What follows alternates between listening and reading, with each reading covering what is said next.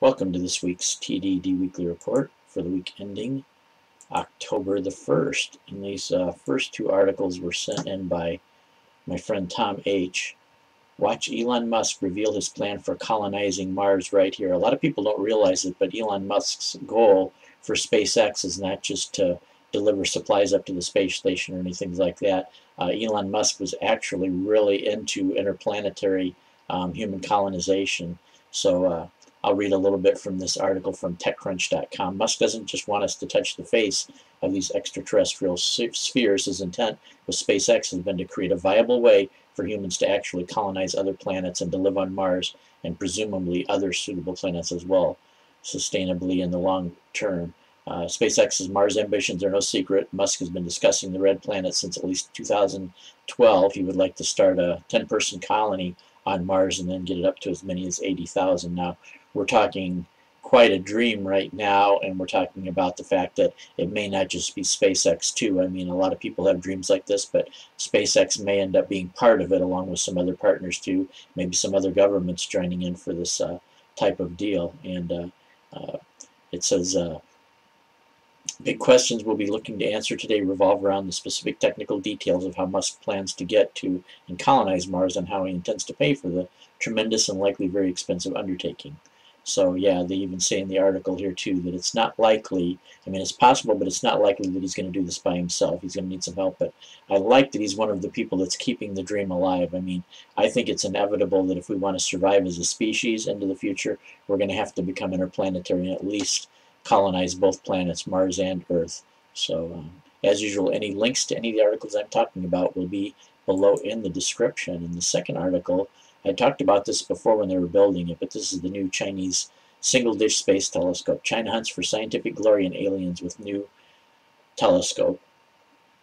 This is in Pingtang County, China, when hundreds of engineers and builders began clambering up a jagged hill in southwestern China to assemble a giant telescope in a deep bowl-shaped basin. Poor villagers sometimes crept over the sheer slopes to glimpse the country's latest technological wonder. We've never seen anything like it, said one villager, a sun-gnarled 66-year-old carpenter. It's a big circle, a big iron wok.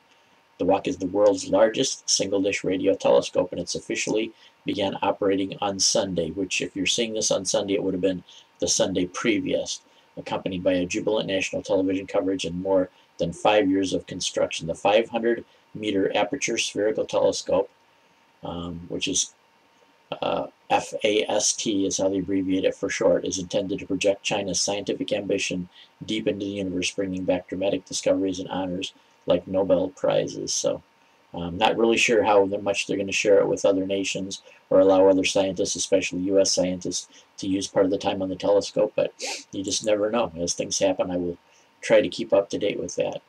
And this is from Salon.com. Kind of sad. Signing off. CBS is getting out of the radio business. Is this finally the end of the medium? More and more Americans, and particularly young people, don't tune into radio stations at all anymore. But is this the end of radio, the medium that survived existential threats from TV, CD players, and iPods? Well, it seems now that they don't really count on young people to be regular listeners to radio anymore. They plug their phones in or use Bluetooth to stream to the speakers in their cars and stuff, so listening onto the radio for a lot of them is a thing of the past. In fact, they say in some cars now you have to go down through menus to get to the radio. They don't assume you're going to want to get in your car and listen to the radio, which is what I still do. I'm still kind of old-fashioned when I drive in the car, especially for any distance. I have my favorite radio stations that I play. But after 88 years in the business and 117 stations in 29 markets, they're going to first try to sell them off if possible, and if not, what CBS is going to do is they're going to put them up for initial public offerings as shares in a publicly traded company. So it'll become a publicly traded company on the stock market. So yeah, kind of sad to see CBS getting out of the radio business after all this, but I think eventually everything is going to go to more or less streaming type of format and information delivered that way, instead of setting up radio stations with big powerful transmitters and just hoping you get out far enough, because that's a lot of money and power and effort into just covering a small audience area, and the farther away you get, the harder it is to get the signal. Whereas if it's over the internet and you stream it that way, anybody that's got an internet connection, and I see in the future too radios that have built-in buffering. Your radio is basically going to be a computer, and it'll pick up from little repeaters all over the place, probably even out in rural areas. They'll set up internet repeaters or use the cell towers, and so they'll handle it that way.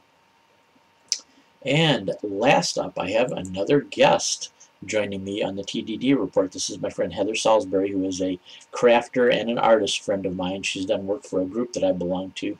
She is getting into the bushcraft and camping business, and I'll let you take a look at one of the handmade items here, and then I'll tell you it's very reasonably priced. Take it away, Heather.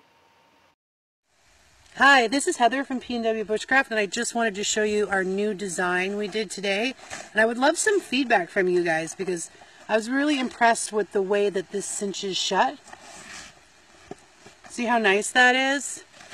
It's one of our round bottom bags with a different closure system. So, thanks. Bye. Okay, thank you, Heather. And as usual, a lot of times when you go for handcrafted items, you expect to pay a lot of price, but I asked Heather what, for example, would be the price of the smaller canvas bag, and she said somewhere in the range of $20, which is really, for a handmade item and crafted well, I know the quality of work she does, would be a very good price. And yeah, getting good quality, getting made in the USA, and getting it made by a craftsman and still keeping the price reasonable is something really great. And all the links will be down below. She's in the Pacific Northwest, so obviously her company would be PNWBushcraft, which is Pacific Northwest, and the links would be down below. So check out the links. And if you also have an idea for something that she could possibly make from you, especially out of leather or canvas, contact her and let her know. That's the nice thing about it too. It's not just stamped out items. If you need something slightly designed different or something like that, it's always good to have a craftsman make it. So anyway, that's about it for this week. Take care, everybody. I will catch you next week.